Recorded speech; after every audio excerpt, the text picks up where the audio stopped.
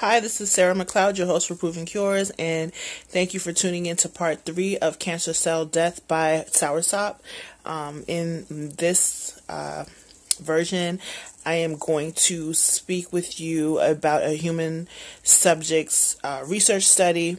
Actually, it's a case study in a woman who had what I like to consider a hopeless case of breast cancer. When I say hopeless, I mean it seemed to have gone away after traditional therapy, after having chemotherapy and radiation, and it came back worse in a form of metastasis that actually spread to her lungs. And it seemed like there was no hope for her, that she was going to die from cancer, until she incorporated the use of Soursop into her regimen.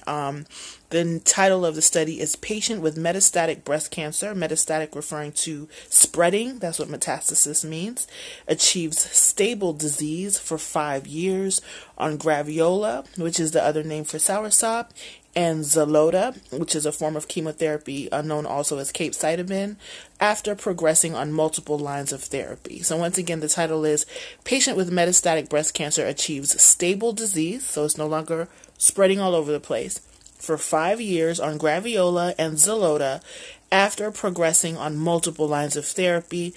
It was published in 2014 in volume 3, number 3 of Advances in Breast Cancer Research. That is the title of the journal itself, Advances in Breast Cancer Research. The research was conducted at the Department of Hematology and Oncology at the Sylvester Comprehensive Cancer Center at the University of Miami. And the publishers are Damien Mikhail Hansra, Orlando Silva, Ashwin Mehta, and Eugene on AHN. So for this study, I'm not going to do a lot of paraphrasing. I'm going to try and explain as much as I can that I don't think the lay public would understand without explanation, or if you haven't already gone through the process of trying to heal from breast cancer. I do have an extensive history myself in conducting data management for breast cancer studies, so I do understand what I'm reading, and I'm able to explain it to you, hopefully in a way for you to understand it as well. So the patient was a 66-year-old woman diagnosed with estrogen and progesterone receptor positive, human epidermal growth factor receptor negative, left breast cancer. She was stage 2B. Left breast cancer with the involvement of one lymph node at the time and no metastasis, diagnosed in 1998. Doctors opted for conservative therapy. She only had a lumpectomy. She did not have neoadjuvant therapy, meaning she did not have chemotherapy before surgery. After the lumpectomy, she did have chemotherapy. She was put on an anthracycline and taxane base course.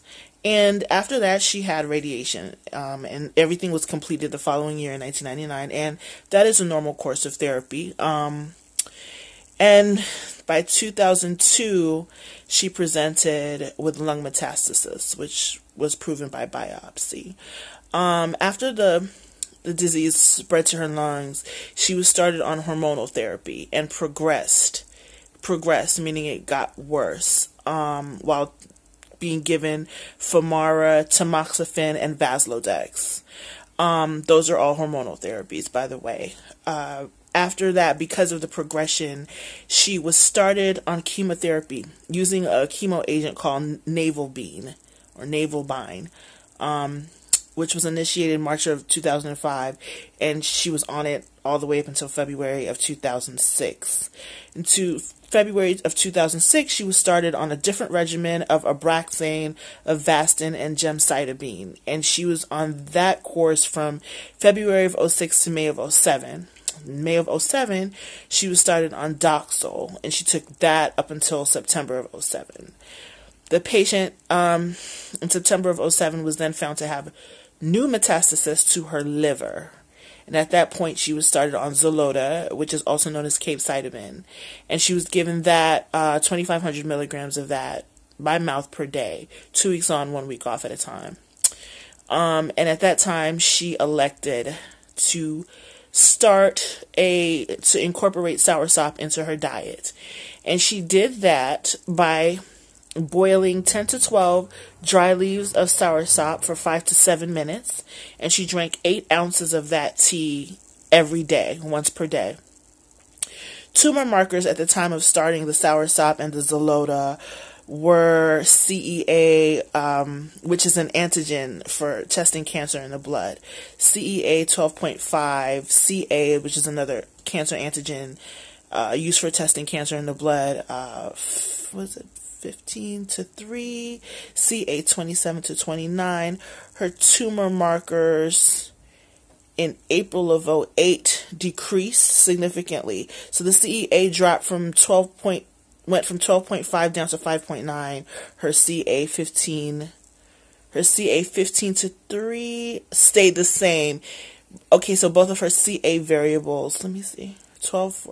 Okay, her first CA variable was 1,249 units per milliliter at the time when she started the soursop, and the second one was 1,295 units. By April, let me see, when did she start the soursop?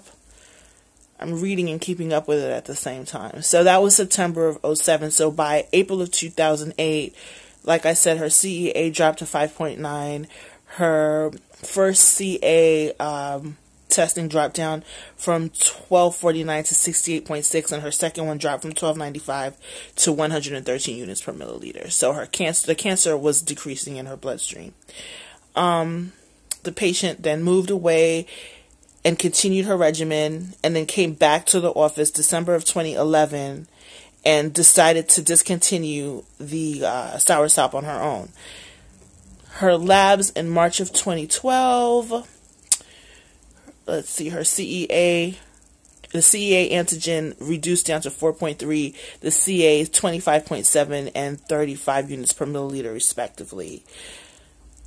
On PET's CT scan, however, her left upper lung disease did worsen. When it worsened, she went back on the soursop and had labs done again in November of 2012. At that time now, the CEA dropped again drastically to 2.9, and her cancer antigens dropped as well to 32 and 20.7 units per milliliter respectively. Re-imaging with PET CT scan in November of 2012 showed stable disease. And this study was published in 2014. I believe it says so far patient has had stable disease and experienced no side effects from therapy for over 5 years. Okay, so if you tune into part 4, I believe, of this series, I'm going to discuss and I'm going to share 2 human subjects studies on colon cancer. I may not even be able to, I'm not sure I'll be able to complete them in one video because I have a lot of information on one of them that will be really, really helpful, really interesting to anyone who may have been diagnosed with colon cancer. Okay, stay tuned. Thanks for watching. And subscribe to Proven Cures. I always forget to say that. Subscribe, please.